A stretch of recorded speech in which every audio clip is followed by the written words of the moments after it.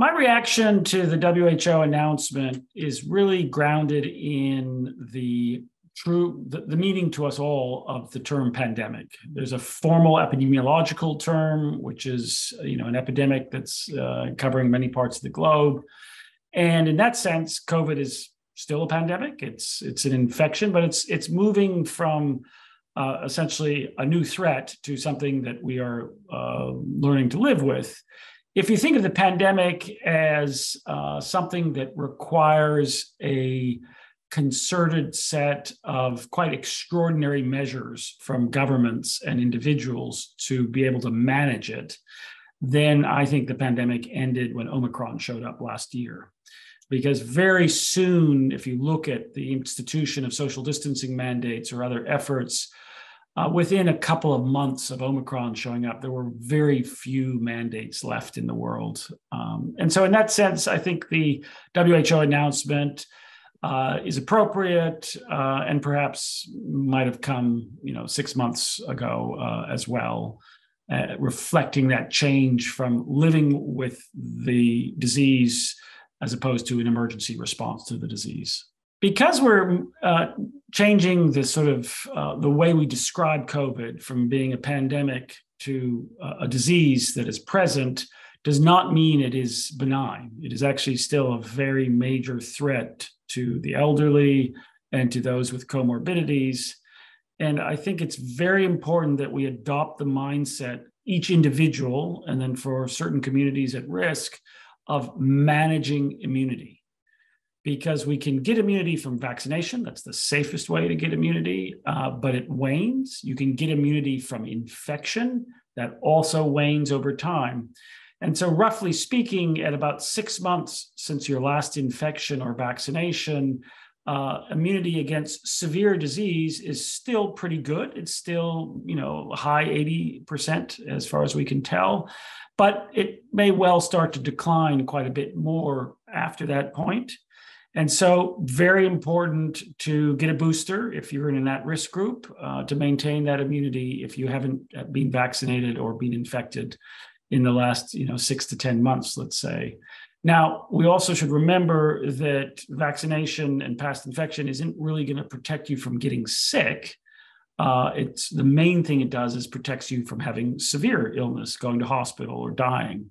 And so that's also part of learning to live with COVID and managing the important thing, which is immunity against severe disease. We've had waves of Omicron sublineages, BA1, BA2, BA5, XBB, Kraken, now Arcturus. And this is what we expect to see, which is the continued versions of Omicron that is very highly transmissible, but not that severe unless you're in an at-risk group. And in some sense, this turnover of variants is what we expect to see. It's much better for us all than a completely new variant that replaces Omicron and might go back to being more severe. So nothing particularly alarming so far that we've seen for Arcturus. And in fact, it may be the mechanism by which we block worse variants emerging because of the high transmissibility of these Omicron sublineages. We need, as a local, national, global community, to make sure that the surveillance around the world to detect a bad version of COVID, if it does occur, as early as possible is paid for and sustained, because that's going to be a critical part of protecting ourselves against what we hope is a low probability, but still a distinct risk that we go back to a more severe variant that is very transmissible and catch us all off guard. And so that's the most thing. Maintain our vigilance. And the way we do that is by encouraging governments to invest in good, active surveillance and transparent reporting to the world. Look, preparing anticipation and preparation for either future COVID outbreaks or future pandemics from some novel pathogen or an existing pathogen is, as we've learned, incredibly important for protecting people's health and actually protecting people's livelihoods as well. Are we in a better place than we were for COVID? Perhaps not. Perhaps we have not really made the progress we need to. There are, attempts to invest in better labs and having more, efforts at surveillance. It's not sure we've made enough distance on that, and the resources may not be there. But if you go back to the beginning of COVID, it wasn't even the speed with which we learned about the outbreak in Wuhan.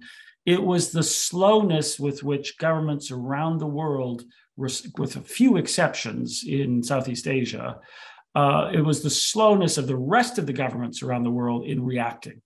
It took many, many, many weeks before governments took the threat seriously. If they had acted earlier, it would have been, we could have avoided potentially a lot of the deaths that did occur. And the tricky part here is that there are infectious disease potential threats emerging every day. There's 5 or 6 potential threats that gets announced on various alert systems on a daily basis. And it's sifting through that huge volume of essentially noise to find the signal of a real threat, and then getting the balance of the costs of inaction versus the costs of action, both in terms of the toll on human lives and the economic costs. It's getting that right. And we haven't yet made progress on that really challenging decision-making process of, jumping on the thing that we need to jump on without having the world shutting down, week after week as potential threats are evaluated. And lastly, I think we need to make sure that we continue investing in the tools that will allow us to respond quickly if and when a new pathogen emerges. The innovations in diagnostics, the innovations in how we make vaccines, the innovations in antivirals as examples, where we could have a better set of tools that we could then react even more quickly than we did for COVID-19.